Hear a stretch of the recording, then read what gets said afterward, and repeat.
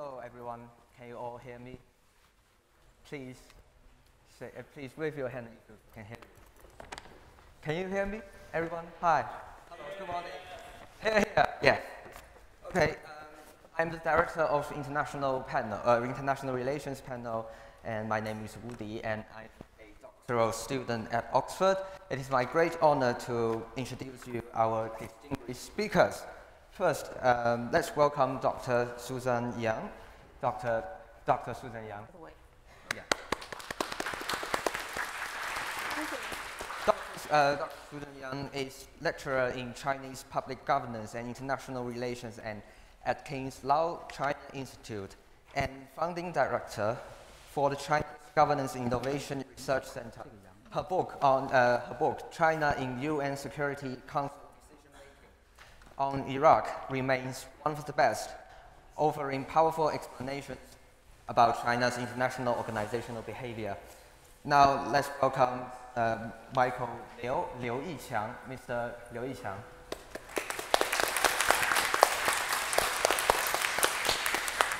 Mr. Liu Yiqiang is a lawyer and a very visionary civil society leader from China.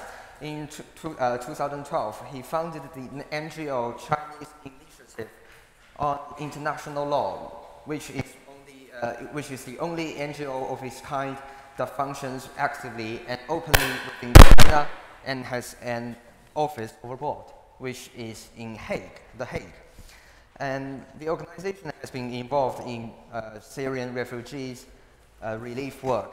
Previously, he was a victims counsel at the Extraordinary Chamber in the Court of Cambodia, worked at the International Criminal Court, International Committee of Red Cross, and the private law firm Fangda Partners under various capacities.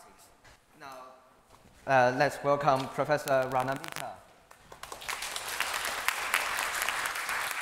Professor Rana is currently director of University of Oxford China Center, and he is also the professor of the history and politics of modern China. He is a fellow of the British Academy. He is one of the best scholars. He is one of the best scholars in the China's war with Japan against Japan, and his book, "The Forgotten Ally: China's Second World War," has won the Duke of Westminster Medal for Military Literature. And let's welcome Professor Rana. Now, the panel runs in 3 sections. The first one will be our speakers will give a very short speech, and then they will have a very nice conversation among themselves, and then there will be a very short Q&A session. Now let's welcome Dr. Yang.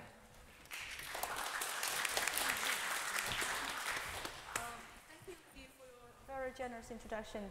I'm very happy to be back here. I was in Oxford about 11 years and then went down to London, and it's very good to be back here meeting many of faces which look familiar to me. But anyway, today, because we are having about 5 to 10 minutes, I understand, so I will make a few remarks. Okay, I will not make a sort of a pedantic speech or seminar type, but I will share some insights. So what I'll be talking about, first of all, is the conception of a community of shared future for humankind.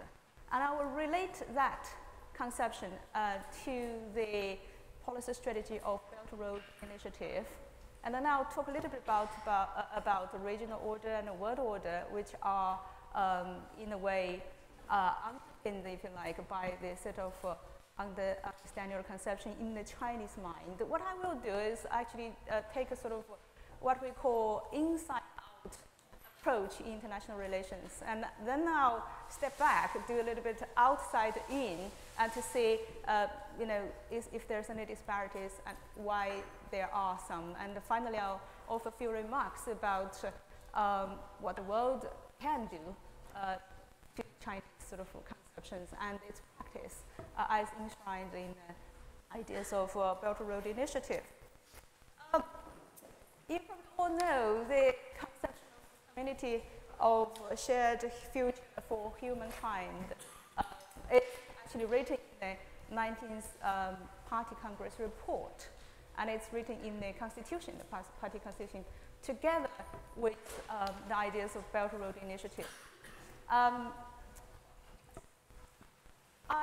not going to say too much about what it is, but I can offer an overview of the context in which this concept has been mentioned over the last 5-10 years. Okay, I think my first point would be that it's not entirely new concept. It's a concept which has demonstrated continuity in Chinese foreign policy thinking. Here are some quick snapshots. The first time when the idea was mentioned was in 2007 by then President Hu Jintao. It was referred in the context of cross-Taiwan Strait relations. And later on, the concept was invariably used to refer to regional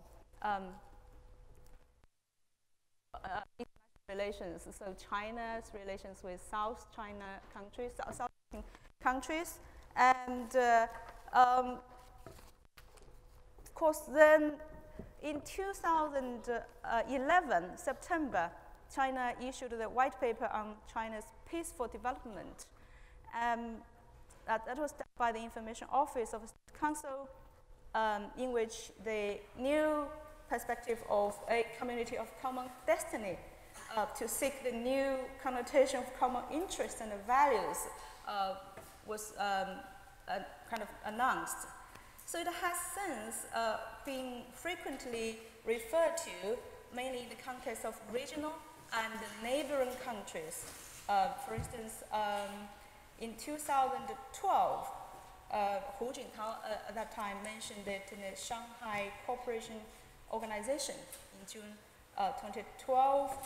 But then in 2012, 18th National Congress of the CCP, the concept was used to note that this world, I quote, this world, the degree of interaction and interdependence among countries are unprecedentedly dependent. So all peoples are living in the same Earth village, and you can see in the language the reference to globalization and the idea of a small village where all humankind share some common challenges and opportunities. So the Chinese idea promoted then was to formulate what's called a community of common destination, in which we are all among the idea, the sort of Chinese words were, we are among you and you are among us. This sort of this line of thinking is continuous in Xi Jinping's thinking, particularly foreign policy thinking. This was seen in 2013, for instance, when he visited Africa in March, gave also later on when he gave a talk at the Boao Forum. Of course, in the same year, in October 2013, during his visit to ASEAN countries, he shared the same idea. In Beijing, 2013, October 25th, she also particularly stressed letting the awareness of community of common destiny take a root in the neighboring countries. Again, until 2013, you can see the idea, the conception was mainly referred to in the context of neighboring countries' relations. Now, in September 2015, she proposed the roadmap for building a community of shared future for all humankind at the United Nations Summit. That's January 2015, and this, he further expounded this idea in a more comprehensive manner at the UN office in Geneva. Following that, in 2015-16, President Xi has referred to the community of common destiny, or the community of shared future for all humankind, invariably 60 times, 40 or more. And eventually, of course, as we mentioned at the beginning, it was written into the 19th Party Congress report. So what I'm trying to, well, I'm arguing actually there's really a continuity in foreign policy thinking, because sometimes observers, commentators outside China may find these new terms quite baffling, wondering why you talked about peaceful rise, peaceful development, and a harmonious world, a harmonious society. Now altogether it's another new concept. What are the relations of this? But if you break this down, you can see there's a sort of inner logic in the Chinese foreign policy thinking, which increasingly more, I would argue, emphasize on a degree of global reach, universality in a sense. They want to use very common language, nothing like a political theoretical concept. They want to talk about human destination or shared future in a very sort of practical term sense. To say, okay, we are in this, we have been faced with all sorts of challenges, this being the financial crisis, this sort of stagnation of economic development, and also the vacuum, if you like, created by Trump's regime since his election. So China, you can argue, in many ways, did see or does still see a very good opportunity for it to take, to play a more important or increasingly more active role in international relations, particularly in global governance. I would argue there's our evidence. You see Xi Jinping's talk in the Boao, but later on, yes, in Geneva, in Davos, yes, and of course, there's a very clear line in Chinese narrative. I want to now make the secondary remark about how the conception is related to BRI. Am I doing one time? The BRI? 3 minutes or so. Okay. The BRI, of course, we all know that it connects through more than 1,000 miles of railways, connects the huge landmass of Eurasia, and it has two, right? You all know it's a belt in the landmass, and also the 21st Maritime Silk Road connecting ports in South China Sea, in Indian Ocean to Africa. The BRI is often dubbed as sort of empty, hollow concept or umbrella, which awaits being filled in with concrete plans. But if you actually look at the government or official documents, of course, you can see particularly the one issued in 2015 and later on by the State Council, Ministry of Commerce, and the National Committee of Development and Reform. There's a very interesting, detailed plans about that, and the attachment, the great importance the central government attached to this policy strategy is unprecedented. If you look at the four member who formed the top leaders, and it was actually, as you know, the Vice Prime Minister who was the head of the small group leading this program. I was in Beijing in January when I interviewed a number of officials and scholars and talked with various practitioners who are involved with BRI.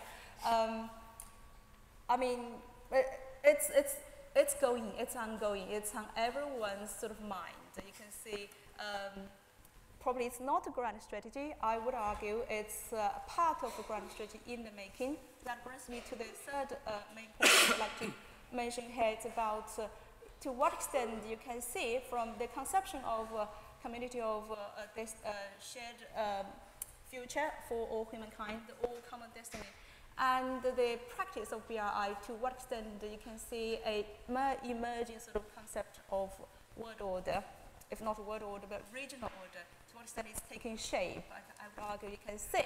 Now, that brings me to the sort of final remarks about what would be the nature of such an order.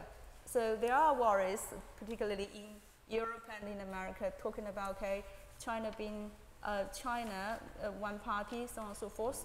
How could it actually help, promote or being a major player in the essentially liberal international order? I think I would suggest that not necessary to put any sort of ism, liberalism, or whatever Marxism in the sort of brackets. What I would like to focus is actually looking at the mechanisms and also languages Chinese official statements and the top leaders have been using. If you look at the substance instead of the sort of labels, you will see actually there's not much difference from the previous very engaging attitudes towards international order. I mean, I know the order we're talking about is changing. So there's no clear sign for me to say that China is replacing the existing order with something else. Because if you look at all the reports and official statements, you realize that what they have been talking about is pretty much engaging the order. They will be, or they have been, the strongest supporter of the existing order. But having said that, there are elements about to what extent the Chinese indigenous or traditional sort of philosophical concepts might be utilized in a more frequent way or in substantial way, if you like. How compatible or how to what extent those ideas can be integrated into what the mainstream international analysts the sort of current order is ongoing, that remains to be seen. I'll just stop there. Thank you. Thank you very much, Dr. Yang.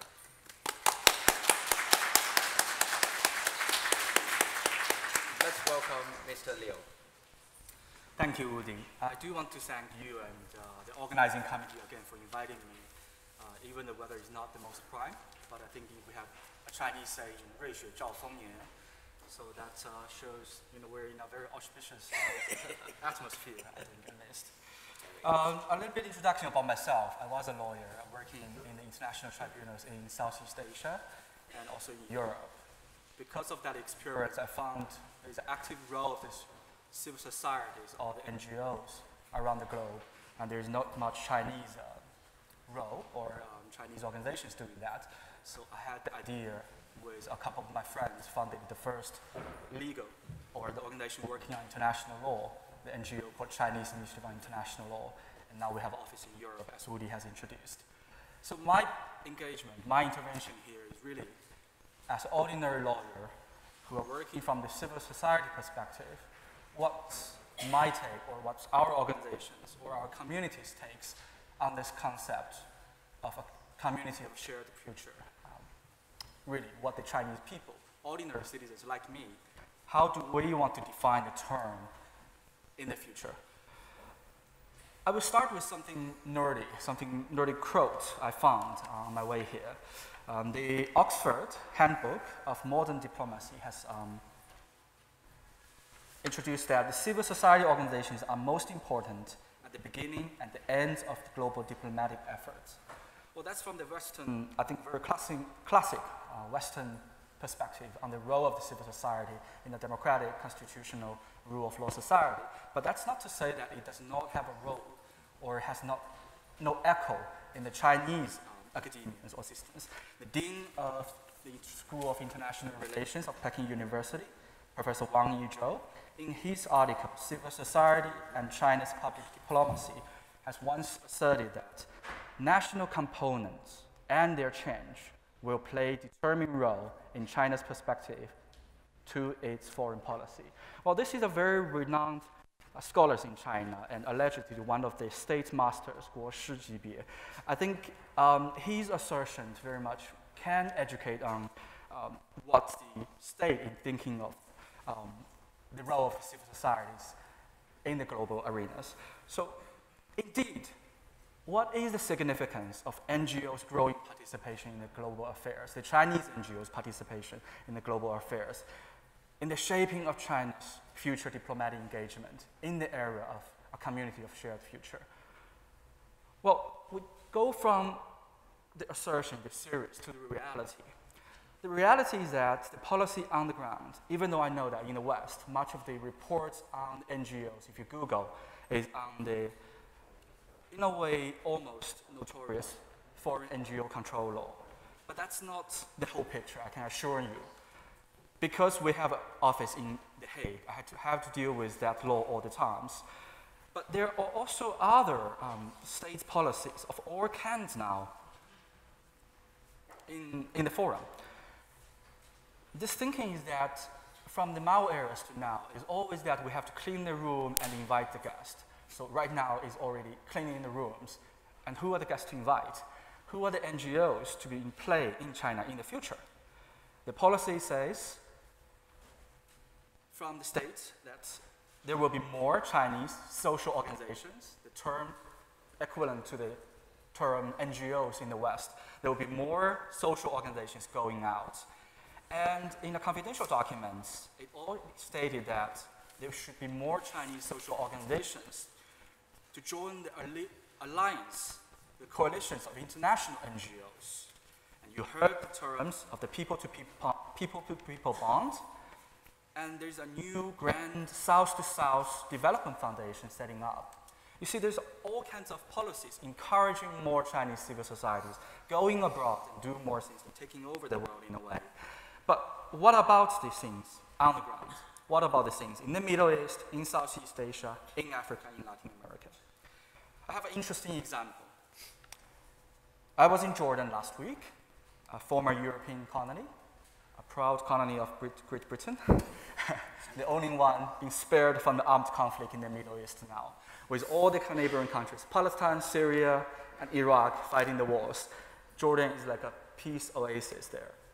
Because it's not fighting the war, and because it's accepting large amounts of refugees, one of the largest millions of refugees now in Jordan, the foreign diplomatic agenda is always about finding the aid to help these refugees and other people in turmoil. 1/3 of its GDP is actually based on the foreign aid. If we look into the numbers, the United States is giving to this country annually $1.3 billion US. Of course, with the Belt and Road Initiative coming, a lot of expectations given to China. And currently, China is getting more engaged. Even though we look at number, it's still small. Last year, there was a few million US dollars. Different from billions, it's still millions. While we're a very developing state, we still have a large area to cover, we have a poverty population. But I'm saying interesting is that way, when we talk with the state media, we talk with the journalists there, the Chinese journalists, they say that they only report the news of China giving aid in Arabic language, not in Chinese language, in Arabic language, English language. Why? People in China, like me, have experienced a very unpleasant World Refugee Day last year, where the goodwill ambassador of the UNHCR, Ms. Xiao, was maliciously attacked for her quote, "Stay with refugees." Not arguing anything else, but only to stay with refugees. There was more than 5 million attacks on Weibo against her. This strategy of reporting is very much to avoid unnecessary, unpleasant assertions back from China. So we go back to the very much where we started. A state cannot advance one of its agendas without the support of its people. And that's the role of the civil societies. Everyone agree with that? We as an organization in the common future, a very much community-based volunteer organization, we realized that, and then we started to change. We ask every volunteer we send to the Middle East, when they go back to China, they have to share their experience with the universities, with the high schools, with the journalists, and with the philanthropy sectors back in China, in a way to create a more genuine and robust civil society engagement in the future. The first of these will be March 21st, which I'm very proud, is a Rhodes finalist who studied a year here in Oxford. She's from Tsinghua University, and she's going to give a sharing this month in the Schwarzman College in Beijing. And later on, she will go to finish her study in Harvard. I found this is a very much a good example of what we mean by a community of a shared destiny. A Chinese volunteer working in the Middle East, in Lebanon, helping Syrian refugees and share their experience with the rest of the audience in a renowned international college in Beijing. Well, I'm very optimistic on that, but we always need to challenge, are we always right? Is that the right direction, or will it work? If it works, in a country like we're in now, in the United Kingdom, where you have all kinds of NGOs engaging all kinds of British citizens abroad, which very much we're learning from, how come it still have a Brexit? Still having something going on to the extreme end of isolation, in my view. We don't know what we're doing to engage on the civil society that will help to bring a change. But the change is always unstoppable. I hope with that, I will end up my interventions with another quote. A professor from Harvard University, Len Johnson, asserted in 1999 in his publication, Thoughts on China's Participation in the International System. I think he classically concluded, which I very much agree, that in the modern China, state behaviors, market economy, and civil society have a robust dynamic with each other. To understand them in different layers is key to understand the civil society in China and China's diplomacy. I thank you all for listening. Thank you.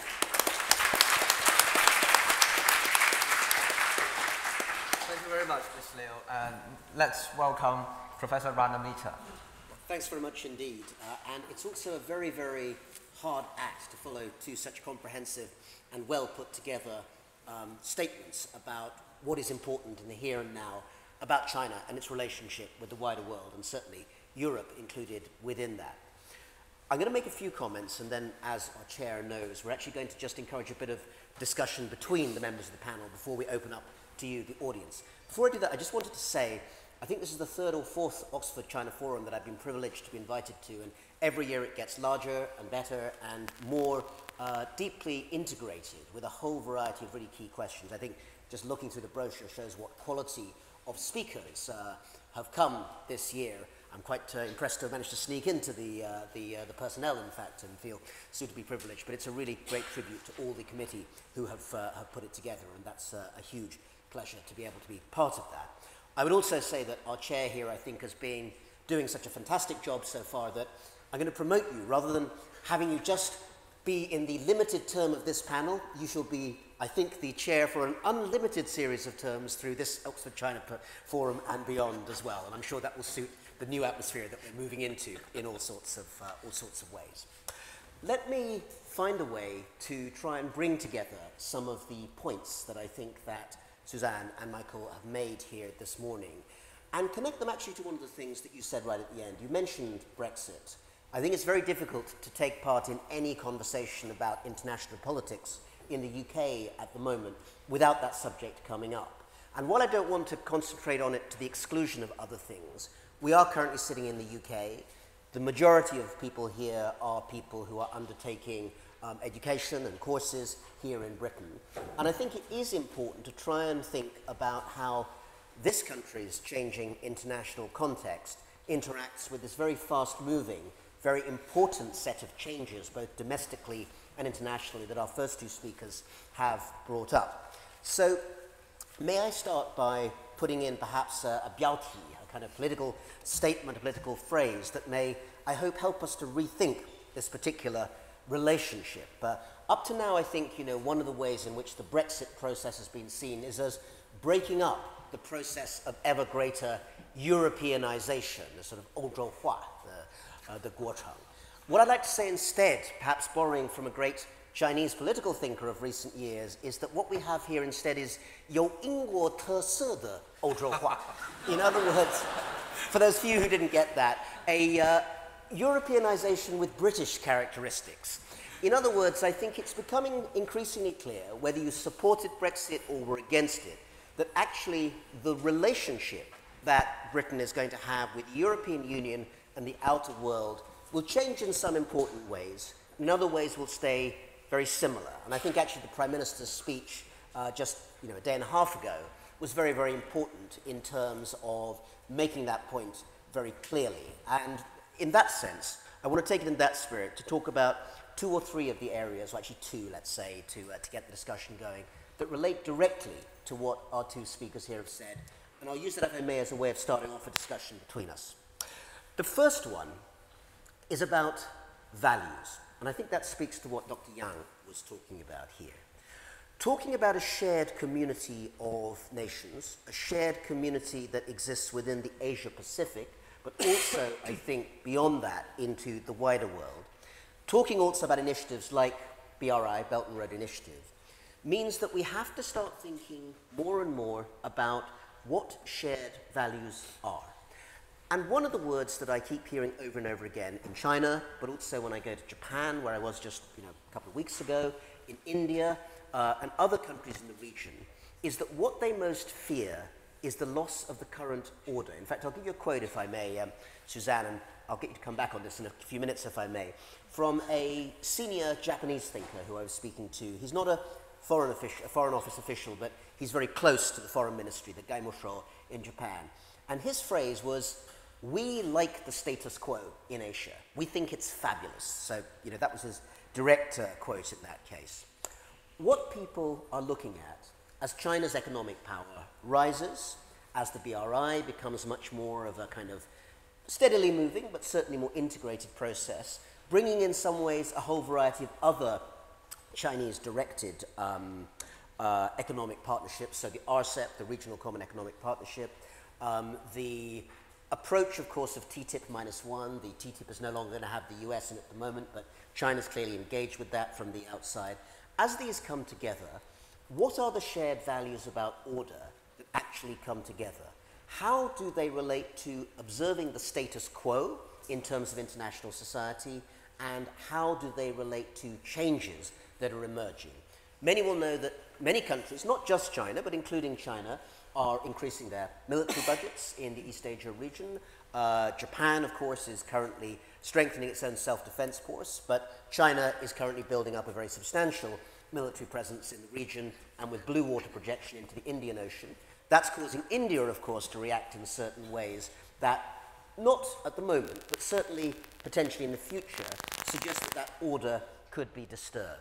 Now, bringing it back to the UK, one of the things that I think Europe can play an important role in doing, and I'm going to continue to include Britain in this, because one of the other things that the Prime Minister has said is that Britain's role in the security of Europe and security arrangements within Europe is either not going to change or ideally will become even deeper. And I think actually as a way of showing that Britain will continue to be an outward-looking European democracy, in her words, I would bet quite a large amount of money, which I don't have because I'm an academic, but if I had the money, I would bet it, on the UK continuing to play a large role in European security conversations.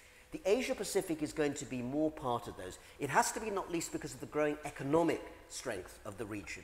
And therefore talking about how Britain, as a country separated from the main structures of Europe, but in dialogue with them, will deal both with the needs to build up a trade relationship with China, but also with India and with the other countries of the region, ASEAN very much in the sights there. That is a dilemma which I think we need to start discussing now, because I think it's just in a very incipient, very beginning stage, and it hasn't really been thought through. So hopefully a few minutes this morning can be spent thinking about that. Let me make my second and last point, if I may, with Michael in mind.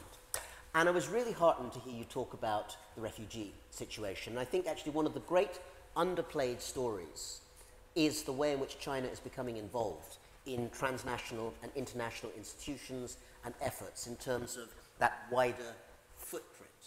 Now, I was really saddened to hear, I had heard a version of that story about the fact that domestic reaction to some of that has been in some ways quite hostile, quite negative. And it is almost a sign that the Chinese government is boosting its international position through these organizations while not telling the story at home. I think turning that around and beginning to find a way to tell that story is a really important key goal. But let me make the British point again, if I may, in that context.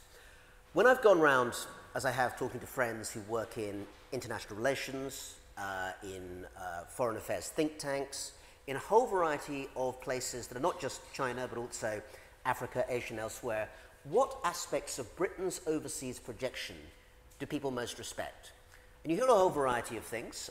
One is about culture and soft power. One is what happens right here, higher education, which is an area that I really think we need to be a lot more careful of in terms of Britain's position going forward. And I think anyone working in or studying in higher education would send a warning to the current government that you damage it at its peril.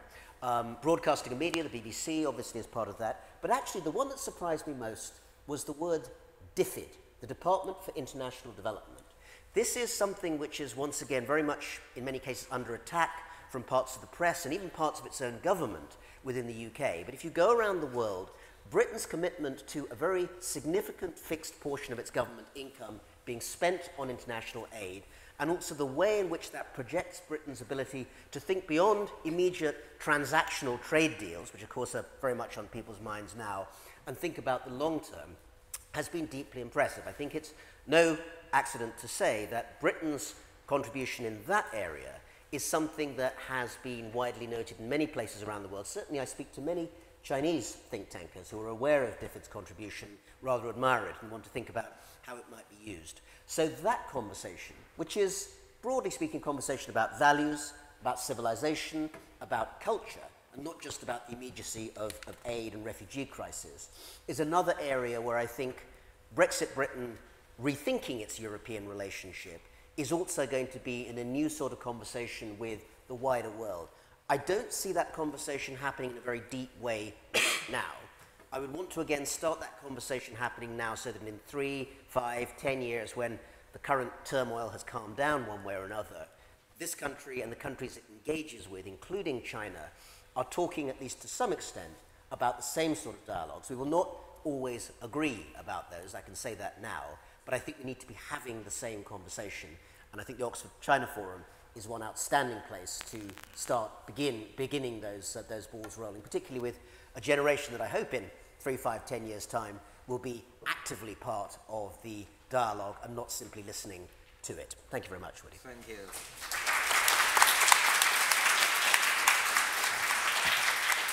Thank you, Professor Mita, for your very generous word, and also thank you very much for promoting me. And I think the committee should really talk about it. Now, let's have a little discussion among you. And Professor Mita, would you mind start? I will do that if I may. So what I'll do is perhaps take for a few minutes our panel here and begin perhaps that dialogue starting. And then got so many people with so many things to say, I suspect, here. So we'll move quite quickly after that to Q&A with the audience. And I hope that will be very much a dialogue rather than just a kind of series of questions. So we'll try and promote that. Let me turn back to you though, Suzanne. I mean, the word values came up more than once, and a lot of what you were talking about, by the end you were even talking about Confucian language, traditional language, harmony and so forth, being used in Chinese international relations.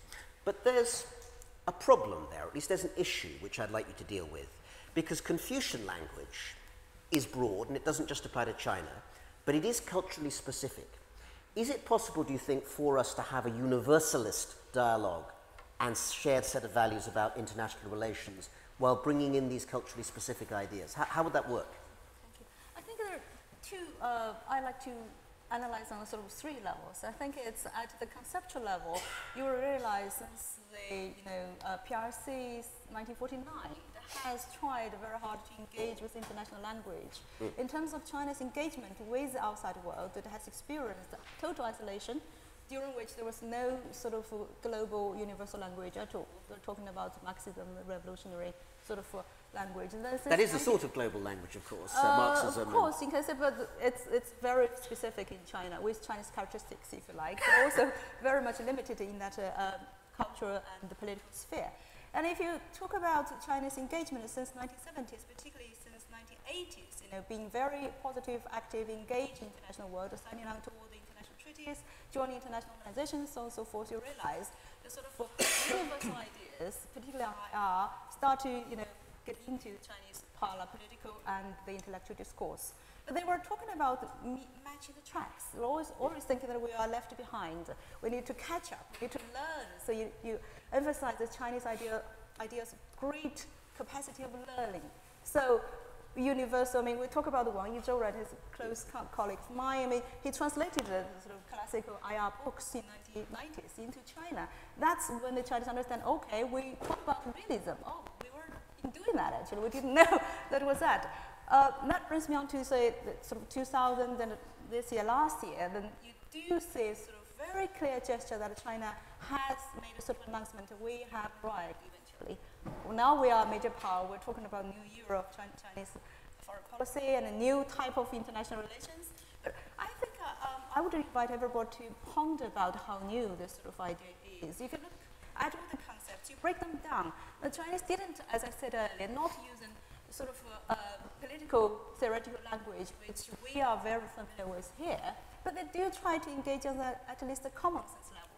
So they shared, this is our Confucian language. I mean, I know we have a philosopher panel this afternoon, they'll be talking about that, but I have done a little bit of research in this. I think the key here is to look at both the words and the deeds, and also to see to what extent these ideas are compatible. So do you think those deeds, and as well as the words, are, or rather, are the deeds matching the words? Because you talk about a new type of international relations. Let me throw you back to those words of that Japanese foreign ministry advisor that I was talking about. We like the status quo in Asia. We think it's fabulous. Many people are looking at China's rise. It's both economic and military. They see that status quo changing. Should they be worried? I don't think they should be worried, but even, I mean, everybody can be kind of thinking forward. You can look at 3 steps, 5 steps in the longer term. I think, by and large, one can argue China is the largest status quo supporter. Still, so. Even now? Even now, up to a point, I should say. China has been, if you look at its attitude towards UN, or the framework, existing systems, what they have been doing, no matter it's AIIB or self-fund, all this sort of thing, they are meant to be supplementary.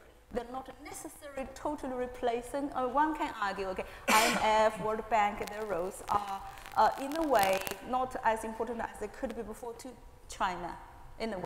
But the Chinese argument tend to be, okay, we have never really made the rules. Now we want to participate in the cooperative sort of efforts to make rules, not just by China. If you look at AIB, they have other members from Asia, right? Including the UK. Well, the UK as well. Definitely. But if you're joining in the rules, let's give one specific one. China signed up to the UN Convention on Law of the Sea, but wasn't very pleased with the Hague judgment about South China Sea 2 years ago. That's a very particularly interesting case, because we had a discussion in 2014. I invited several high sort of PRA Navy generals in London. I had a very, very lively debate with leading scholars in King's and other universities, all about military defense. They were talking about, okay, this sort of UNCLOS, they had a very specific context. The usual Chinese argument would be it didn't apply to China when there was no concept of sovereignty.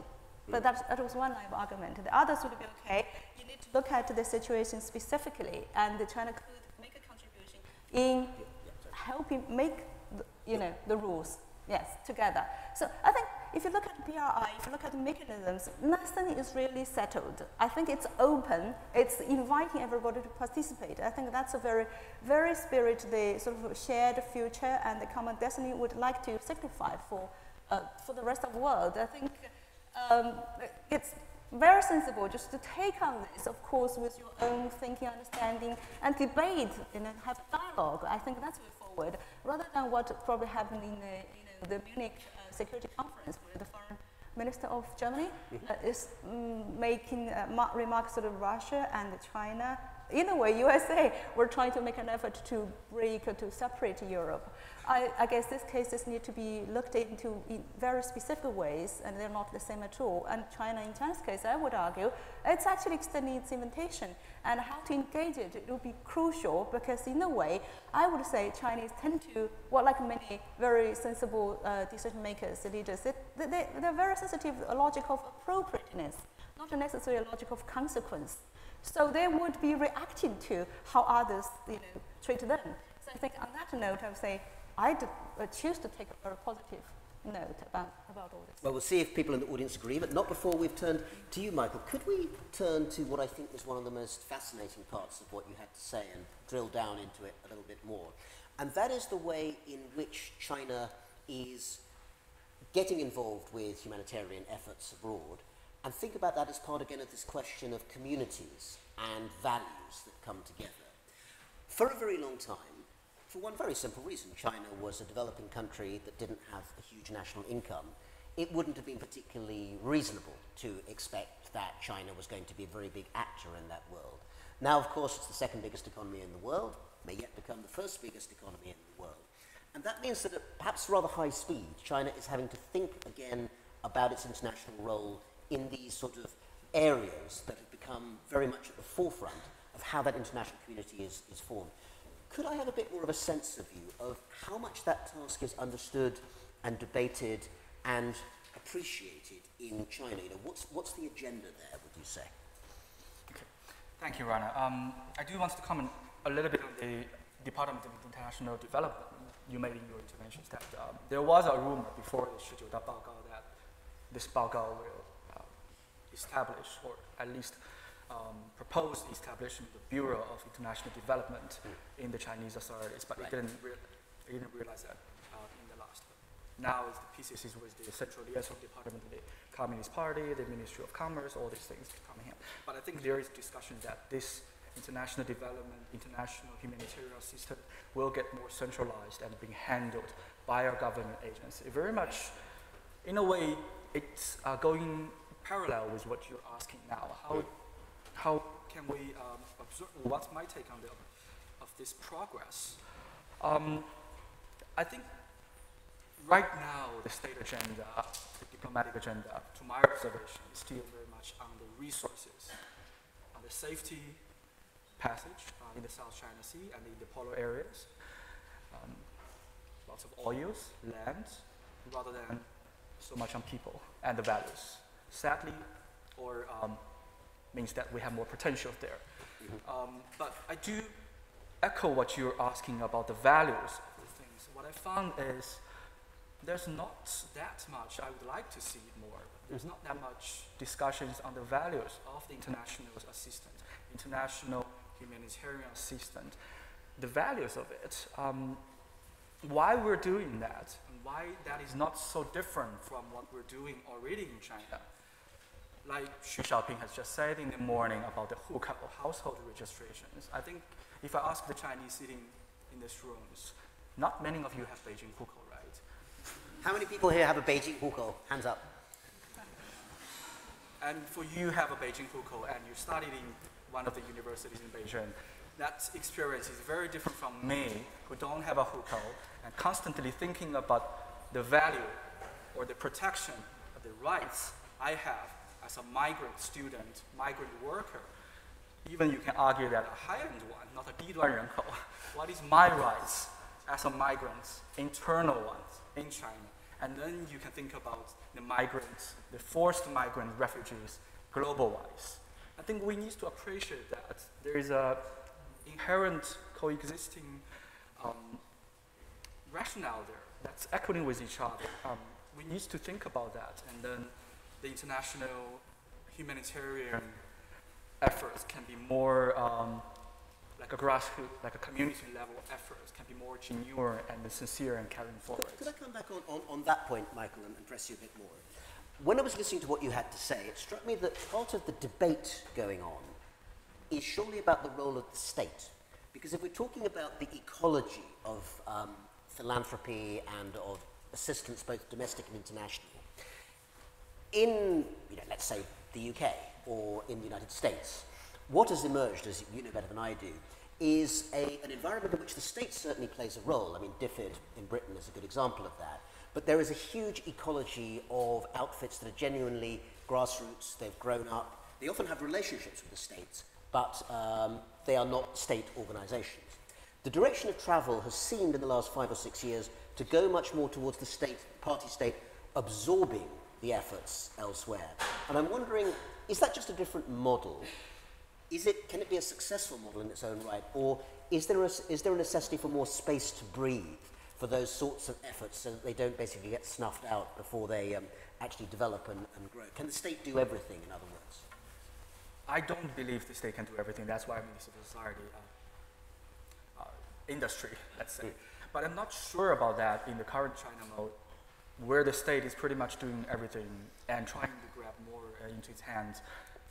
Which way should we take in the future? We do have, or try to have a dialogue with the states, with the authorities, without giving up much of our independence, without giving much of our voice. Sometimes there's a criticism against the states, but sometimes it's also trying to have a dialogue with them to have our agenda into their agendas. But I'm not sure about it yet, but I do think that there's much to be learned in the experience of the Europe in the future in China. I think there's a lot of that is the interactions of the people in the states or people in the civil societies. They need to have that interaction with each other. I think that is very much needed in China in the future. Okay, and perhaps we'll just turn for one last thought on that to Suzanne before we go to our audience. But soft power is something we've discussed in previous Oxford-China forums. I'm not sure the term is specifically on the program, but it's always out there somewhere. And again, when I talk to Chinese policymakers and think tankers, and you've spoken to a lot more than I ever have, it continues to be a sort of continuing theme in terms of what they want to do.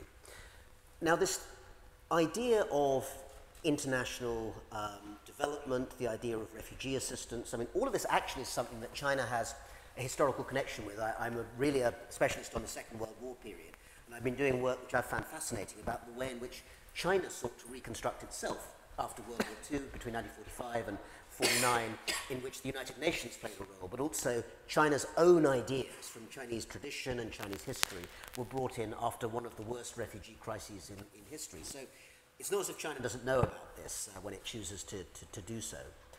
But in the end, I don't hear much of a discourse at the moment in terms of Chinese international relations thinking about how to operationalize things like international refugee assistance as a way of really giving China that sense that it's a cooperative international act. You hear the language quite often, but putting it into practice, it comes up against the idea, well, this goes into political areas that we find uncomfortable. Is there a balance to be found there, or is it too hard to square that circle? I don't think it's a square hard to circle at all for the following reasons. I mean, talking about again, back to the conception of shared community, common community of shared destination, it is written into the UN HR Human Rights Council, actually, in 2017. It's also written into one of the UN resolutions about outer space control, arms control, 2017, I think. Talk about back to sort of more generally on soft power. China, the government, again, state leading, kind of led activities promoting soft power all over the world of China. And I think commentators tended to say we need to bring that core more explicit to the surface. I guess that's what many analysts, political theorists and the philosophers are working on. I don't want to really refer to Zhao Pingyang's all on the heaven concept because in a way it has stirred up lots of suspicion about is China returning to the pre-modern era.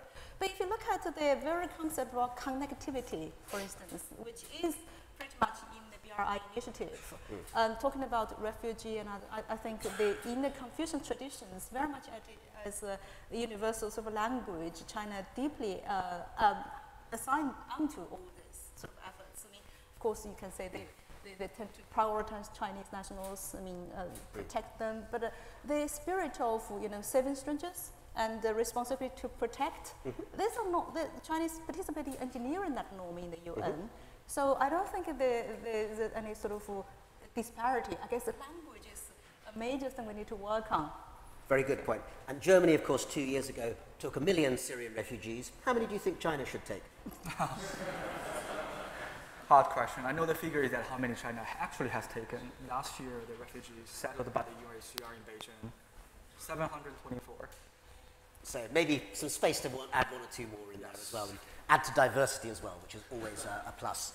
Let's turn to our audience here as well, who are going to be, I think, the generation who will actually be implementing some of these ideas. I mean, did you want to take the questions, Woody? Go for it.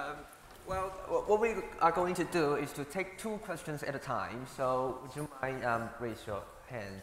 The gentleman over here, and could we have a lady? Also, gentleman over. Oh, okay, lady over there.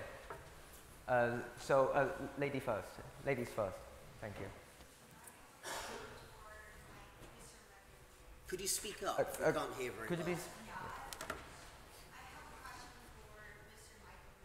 Sure. I'm very interested about the refugee situation, and I'm wondering, from your perspective and from China's perspective, do you think is it necessary to keeping the Convention 1951?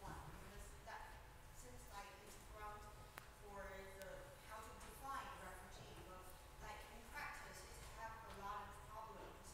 For example, does it include the internal displaced people, and also like it's very limited in terms of race and gender. And I'm wondering in practice and from the perspective of China, how do you regard this convention? Okay, thank you. And gentleman over here, thank you. Chair, it's a great privilege to speak from this very chamber of Oxford Union, and it's an honor to address the distinguished panel. I actually have 2 questions myself, and the first one quite specifically addressing to Professor Rana. Your analysis of May the 1st event movement, 四运动, as the turning point in modern China, leading to the new cultural era and leading to the political changes for the decades to come. And now we're at the point for a century after the event, or 99 years precisely as you would say. What do you think we as the Chinese scholars or the diasporas who study abroad can bring some values or some ideas back home to China and to create new China in the future for Chinese future? The second question, turning to the foreign aid point that you touched upon. In terms of UK's foreign aid, I was fortunate enough to get involved with a conversation with Lord Hasseltine at Mansfield College yesterday. He sort of proposed in the Brexit talks going ahead, when you're trying to negotiate with other countries, Britain should initiate the Marshall Plan of the 21st century. I was just wondering what your takes on that would be. Particularly, speaking of China, I was reminded to a newspaper article read on UK Chinese Times, 中英时报, which the journalist proposed that UK should give out a touring exhibiting some museum collections from our rich collection in the British Museum to China as a friendly gesture to enhance the relationship, which reminded me of the ping-pong diplomat or the panda diplomat, whether that would be a good idea to enhance the relationship with China. So, looking forward to your answers. Thank you. Thank you. Just as a very friendly reminder, please make 2, maybe you have a lot of questions, just make it 1, okay? Thank you very much. And now, shall we have Mr. Liu. Thank you very much for your question on the issue of the refugee convention. As a lawyer, I can assure you that the law always have a problem, and this is very much true for international law. So no matter which convention we're talking about, which topic we're talking about, we always have a problem, and that's why we have lawyers. That's why we get paid to handle those problems. I think the issue for China is not really, is it better to be without that convention because it's not perfect? People violate the law and trying to find justifications of it because the law is there. The law can be always better, does not mean that there won't be anyone violating the law.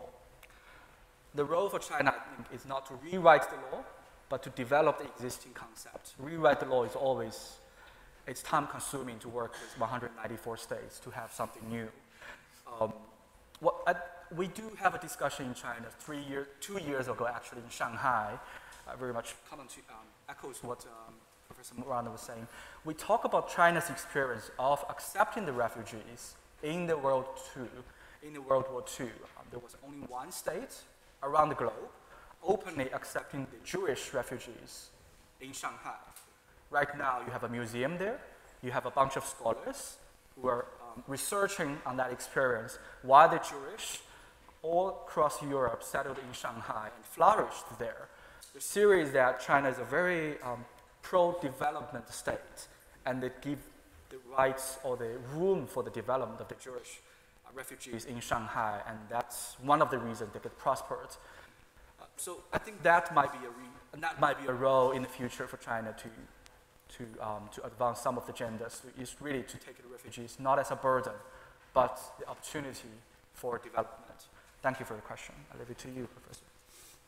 Well, first of all, thank you for bringing up the question of the May 4th movement. And many of you here will know that probably one of the key journals of the May 4th movement, that new culture movement of 99 years ago, which will celebrate its centenary next year, was the New Youth, the Xin Qingyan. So I'm sure that all the Xin Qingyan who are here will no doubt be taking part in some kind of renaissance in years to come. I would just say that one of the things that in retrospect it's clear that 100 years on, that very important cultural movement and flowering of a century ago showed in China was the immense capacity that China's political and literary and cultural classes had to rethink their own society, to go really to the roots of what they thought was going wrong and what was going well, and try and work out how to offer in the most broad, cosmopolitan, free-thinking way possible new solutions. Some of them worked out, some of them didn't. But if you look at the way in which people thought during the May 4th movement, one of the most obvious things was the very wide range of free debates on all sorts of subjects, everything from relationships between men and women to the new kind of political settlement that China might have. So I would hope that on a May 4th centenary, which I think we should try and celebrate, perhaps at next year's Oxford China Forum in 2019, 100 years after 1919, it will give some substance to that idea of being able to rethink many assumptions rather than closing in, looking out and making sure that new solutions are always tried, debated and contested and then put forward. Thank you very much. Now shall we have lady over there and gentleman over there. Thank you. So last Sunday, our president, Xi Jinping, announced the proposal in relation to the abolishment of the term of the presidency. So the question is, in your view, what would be the short-term and long-term impact to the international relationship and cooperation? Thank you. And gentlemen. I'm a student here, so I want to thank you for the distinguished guest coming to speak to us at Oxford China Forum. I just wanted to address something that Michael Leo talked about in regard to Brexit being an isolationist activity. I mean, we have to remember this was the biggest democratic mandate in an election in the history of this country, that the majority of people voted to leave the European Union. And just in regard to sovereignty, China isn't part of a European Union or an Asian Union for that matter. But China still aims to be a global nation and trade with the rest of the world. Surely Britain, outside of the European Union, outside of the shackles of the customs union, will have greater ability to trade with the world, strengthen partnerships with countries like China, India and America, rather than weaken them. The Brexit mandate was only to leave the European Union. It wasn't to become an isolated country, it was to leave a political union. Surely we should face the great opportunities we can have between our two countries rather than to just belittle the vote. Thank you. Now. Yes? I don't know if Suzanne maybe wants to come in on something. The second one was... China sovereignty? Yeah, yes, that's right. I have to talk about terminals, if you like. That's easy for me. Okay. Yeah, China's sovereignty. Yeah, yes, that was directed to you, but I'll have a brief sort of comment. I think China, UK, as you can see in the media report, has entered into what's called the golden era, right? I mean, UK is a member of AIIB, and also the former Prime Minister is working on the sort of infrastructure fund to work with BRI initiative. You can see China has been quite engaging, and so have been some officials. I mean, this extra checker, what's his name? What's his name? I don't remember the Hammond, yes. Hammond. He was at the BRI summit last May, and they've taken very positive attitudes towards it. And I think there will be, in the foreseeable future, I would anticipate lots of cooperation And I think, again, mechanisms of bilateral relations are very, very important. They need to engage and have dialogue and come up with solutions both happy about. Do you want to say something? Yeah, I'm very happy to hear your comments, and in this we do disagree with each other on that. There's no doubt. I think if we were looking to let's look into the United Nations Charter. I think it does left some room for the regionalism. The idea is that we have a world, and the world is not based only on the different sovereign states, but also based on different regions. And if you have a regional organizations play more powerful role, like the European Union, African Union, or Arab States Unions, that could be the pillar of the global system. In that way, I think that's the globalism, where it doesn't start from scratch. It started from somewhere.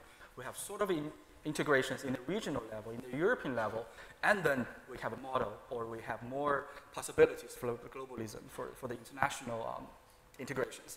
And if you look from the European perspective, the European countries have been trying very hardly to make the globalization based on the European model. I'm not advocating for that, and lots of the Chinese policies are against that as well. It's not perfect, but Europe has a future, has a vision for the future. They have a European Union, they have a European Court, they have a European Court of Human Rights, and they're trying to make the states have that element as well. In that sense, I'm saying the left, the Brexit itself, leaving the European Union, is a strike of the existing efforts. It might create a different dynamics, as Professor Rana said. With British character, it might succeed in that as well. But I for one, vote for the existing ones. Thank you. And I'll give a brief word. Just on that, as I said, don't call it Brexit, call it Europeanisation with British characteristics, and you then start a different sort of dialogue. And my more serious point was, regardless of what you think, yes or no, about Brexit, and I was very careful, I hope, not to be saying that we should think positively or negatively about the vote, thinking about issues like security, about the use of international aid to try and create a new sort of idea of community, these are conversations that the UK and its partners, and we are partners still with Europe, we're not enemies, need to start happening now, and probably amongst your generation as well. So really that's a plea for people to start a new conversation in which China is very much a factor. On the term limits question, what I'd say is, at one level, of course, lots of countries, including the UK, don't have term limits on their leaders. But I think there is a very particular issue which I hope will be addressed in the context of Chinese politics. One of the things that was done over the last 25 to 30 years, when the constitutional amendment was put in that the presidency should be limited to 2 5-year terms, was to argue that this was a means of regularizing Chinese politics. Chinese politics, bless its heart, is not always very transparent at the best of times. It's always fascinating, but it's often hard to know how to get to the bottom of it. And this was one of the sort of fixed points that one had, that knowing that there would be a cycle of peaceful renewal of leadership in that sense. If something else is coming in its place, well, that could be acceptable too, but we need to know more about what it is. So we're hoping that this is not the end of that statement. Instead, it's the start of a bigger discussion, maybe at the Lianghui, the NPC and so forth, later this week, next week, in which discussions of other ways in which predictable and reliable understandings of the dynamics of Chinese politics are changing. That would be a dialogue very, very well worth happening, and I hope it is something that we all get to hear more about, not just within closed circles in Beijing. Thank you. Now, shall we? Back. And back. Yes. Yes, you.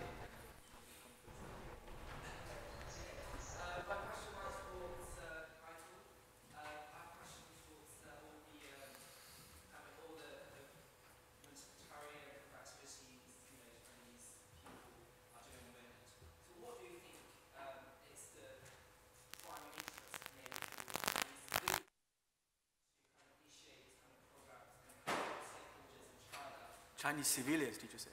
Yeah, okay. Citizens like us. What is the motivation, do you think, okay.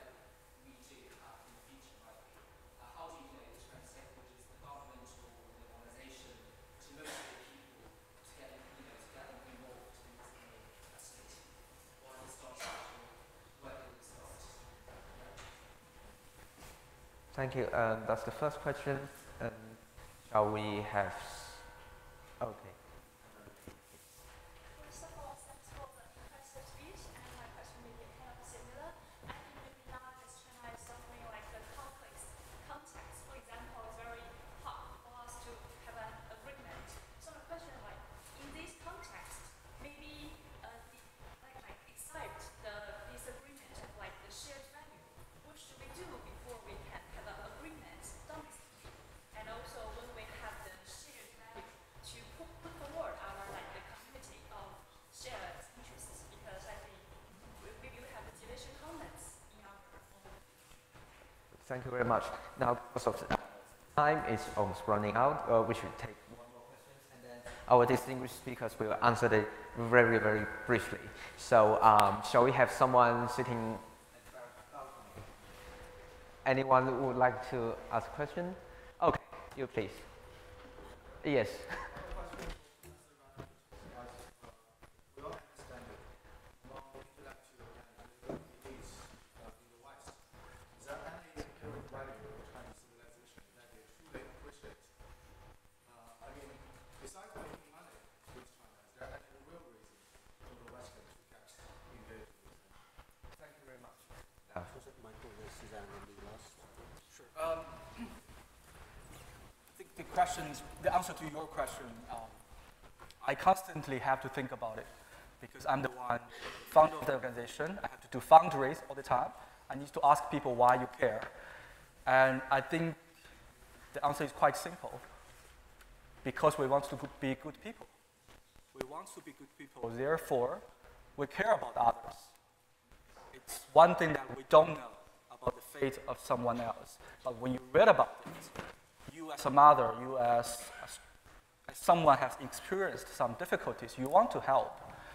I think that is common when I read about organization who started from here, the Oxfam, very global organization now, but it started from here in Oxford County.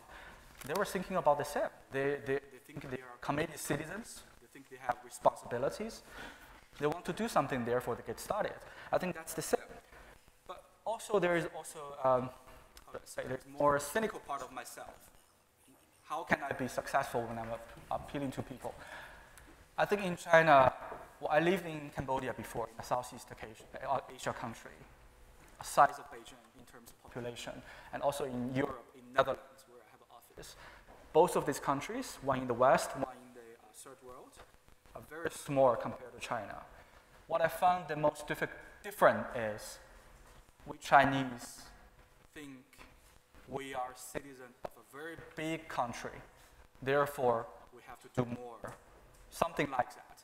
This mentality of big state, where the Taiwanese always joke about, I think that works on different levels. Really, we think because we believe we have come from a very old civilization, we're going to be the world power, if not already one, we have more responsibilities in that. Therefore, we need to do more. I hope that answered your question.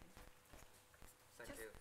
Very briefly, I'd like to draw attention to a distinction between sort of normative belief and behavior norm. I mean, we talk about values, for instance. I mean, lots of the discussions about, okay, what China actually believes. I mean, it's very difficult to tap into that. What does China mean here? I mean, are we talking about intellectuals? Are we talking about the top leaders? Are we talking about the general public? It's very, very sophisticated, difficult issues to deal with. But if we talk about words and deeds, to what extent they match, one can say, okay, not all states always have these two matched, but that's just political life, part of international politics. But if you take a very serious approach, looking at China's sort of belief system, if you look at how serious the top leadership currently are engaging with the sort of Confucianist sort of ideas, destination being one, harmony being one, you will realize if you compare them with Western philosophy, for instance, you will see they're not necessarily always on the same level. They may be just behavior norms rather than deep beliefs. So I think when we talk about Chinese values coming more explicit to the surface, when the project is soft power all over the world in one way or another, I guess this is something we need to engage. I still think philosophers need to do a lot of work, actually. Yes, I mean, I look forward to the panel in the afternoon. But back to IR, very briefly, I think it's to check, again, the rule of thumb is always checking what China is against what it's saying, you will see a lot of these things are very practical. It's common sense approach. And I'll finish in your excellent question I'll answer just really in 1 or 2 sentences. I think there is no doubt that there is an immense hunger. There is an immense hunger in the West and in Britain for further understanding of Chinese culture and civilization, both in the longer term and more immediately. If you look at the kind of queues that went for the sellout exhibition on the Ming Dynasty at the British Museum just a couple of years ago, that's just one example. There's plenty of others in which it's clear that understanding more about China as an immensely important country and society is really part of that. What I would add, though, is very important, is that further understanding comes not just from dialogue, which is a term we hear a lot about, but also about debate. And therefore, as China seeks to be better understood in the West, and the West seeks to be better understood in China, both sides will find that there are areas where they have points of agreement and points of convergence, and many points on which they will disagree. And you know what? Disagreement is fine. It's part of dialogue and discourse as well. And as long as both sides understand that and take those discussions forward in a free and frank point of view, I think no fundamental problem is there. But both sides have to understand that that's part of the process as well. And if so, then you will get eventually a very fruitful sort of dialogue between both sides. Thank you very much. Thank you very much for attending this event, and let's give a very, very warm applause to all of